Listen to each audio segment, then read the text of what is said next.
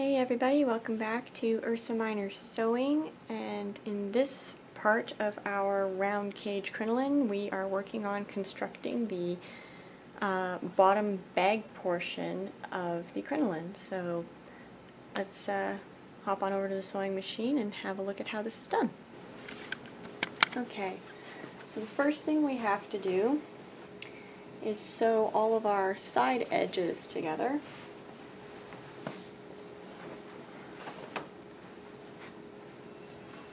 And turn this all into one long strip, but you don't want to turn it into a circle just yet. Line up our clip marks.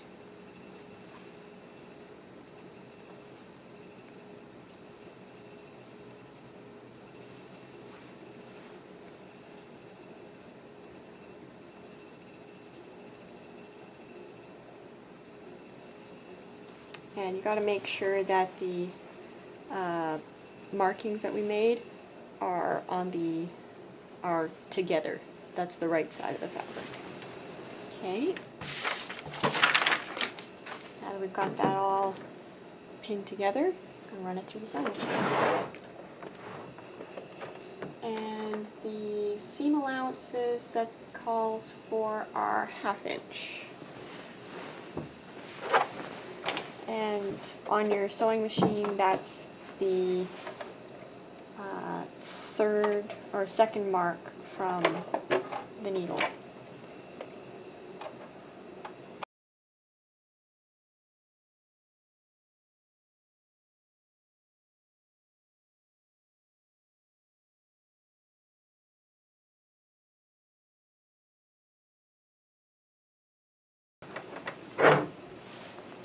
And there's that.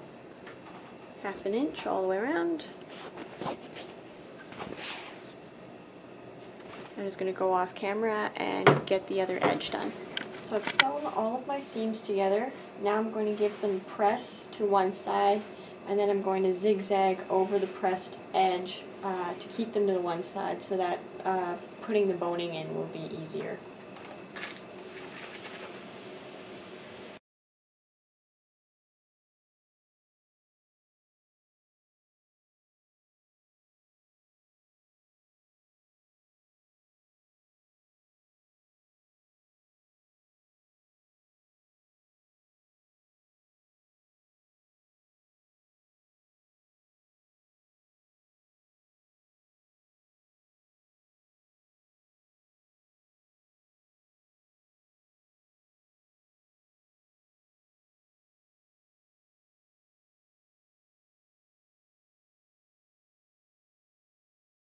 The next thing that we need to do now is fold this whole thing in half and sew along the top edge.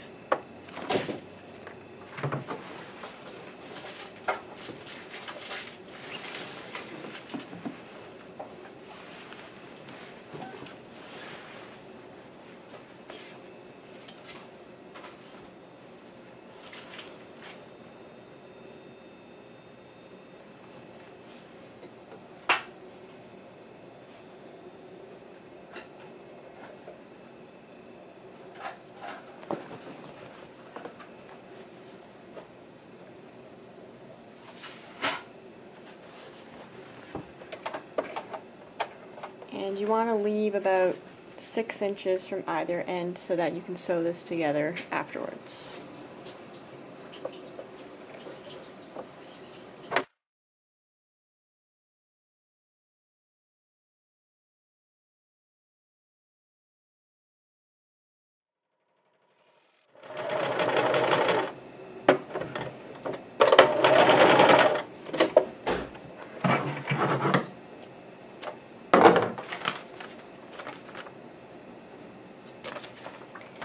Okay, now I just turn right side out and press.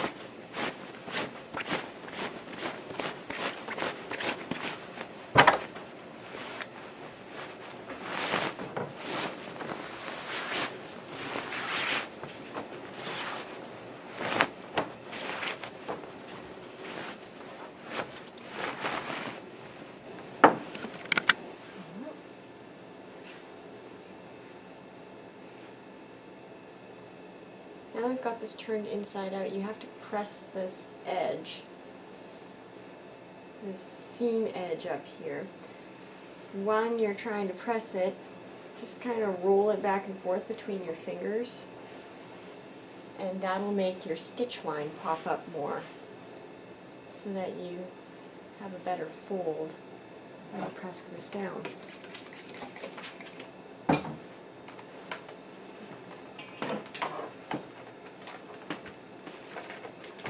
Oh, wakey wakey.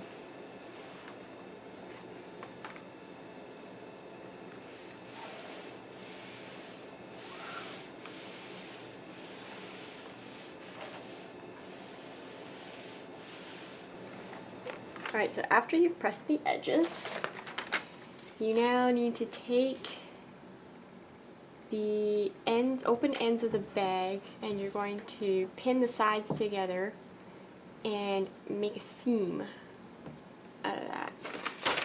So something else I did off camera was I took the open sections and I pressed down 1/2 inch on both sides. This will make it easier to stitch up later.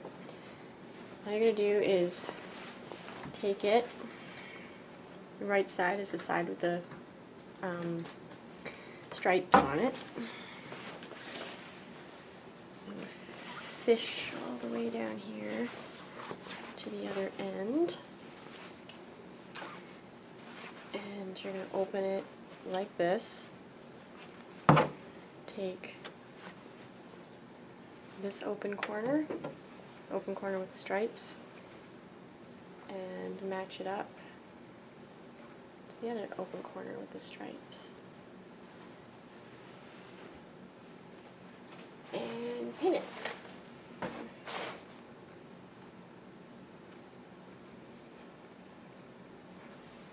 Just like that. Make sure to pin at your notches.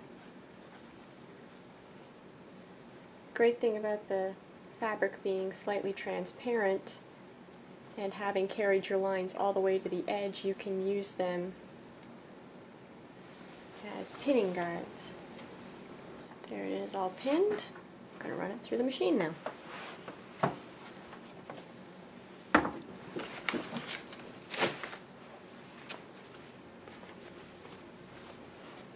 Okay,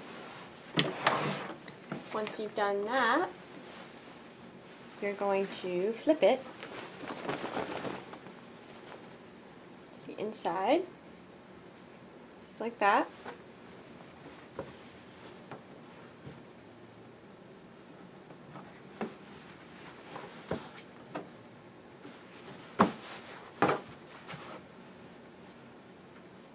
Side for it to be on.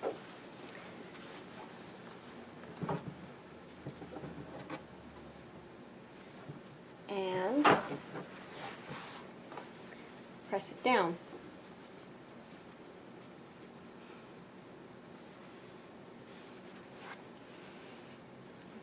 So that's what I'm going to do off camera, and I'll be right back. Okay, so I got this seam all nice and pressed down, and I also, while I was off camera, marked 4 inches either side of this seam, because these marks that I put on here are going to be where I'm going to start sewing the boning channels.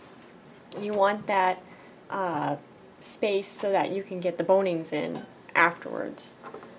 This seam that we just sewed is now our center front of the bag, and then this, what I did also was marked where my center back was. And you're going to need this for later, because then we got to mark where all of our support ribbons are going to go. So I'm going to run this through the machine and get these boning channels taken care of.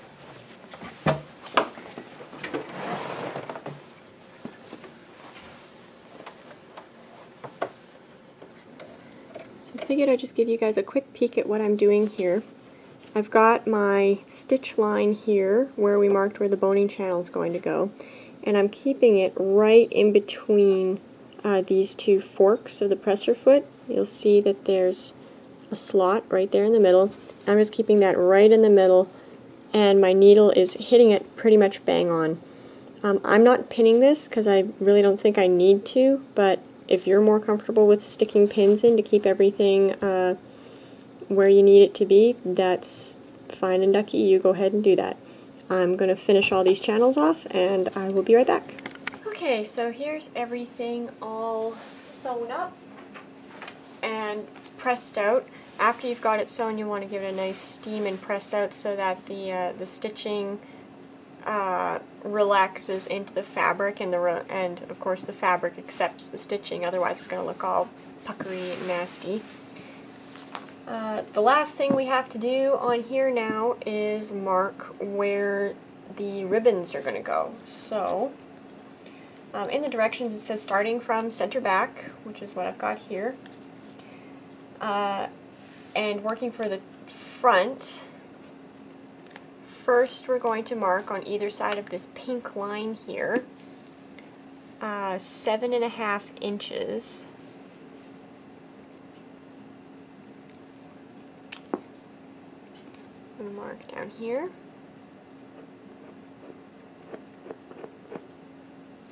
And then I'll mark over here at the 15.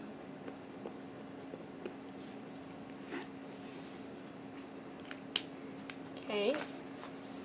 And then from every point after that, you're going to mark 15 inches. So I'm going to move this down.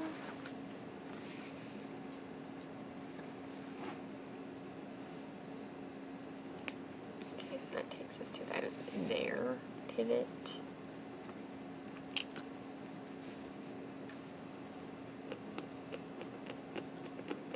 Mark.